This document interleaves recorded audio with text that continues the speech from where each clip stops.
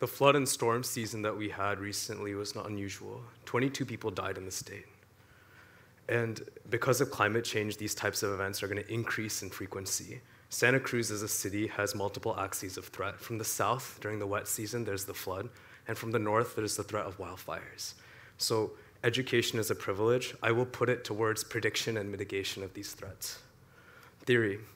You know, on our phone, we can do quite a bit of things, but if we wanted to do analysis, maybe open a spreadsheet, we want to open a laptop, or better yet, 2 big screens. So maybe in VR, when we put on that goggle, we can see a lot more. My team has created a process to reconstruct a 3D area given a location using satellite imagery and Google Street View data.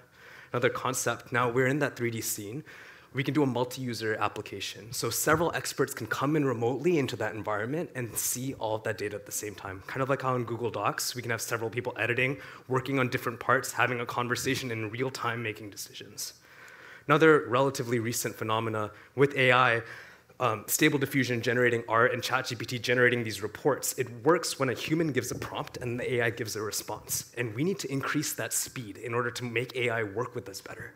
So let's see an application that we're currently building with these theories. Suppose a team is tasked with saving a part of Santa Cruz, and we have experts from all over the world in a location. An ecologist might gesture and have the AI highlight and give information on a certain area.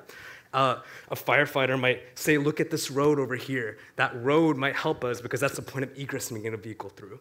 And a civil engineer could look at a building and say, hey, this building over here, maybe the AI can yield some properties to help with the analysis and the mitigation of this threat.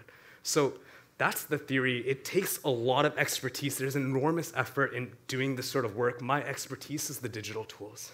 And that's the theory, but the application comes from our institution. And here at Santa Cruz, we respect the forest, we respect the ocean. We know that these issues we have here echo throughout the whole state. So for the sake of California, may Santa Cruz withstand all these calamities, and let there be light to harness our collective intellect towards these types of problems, the problems that are imminent.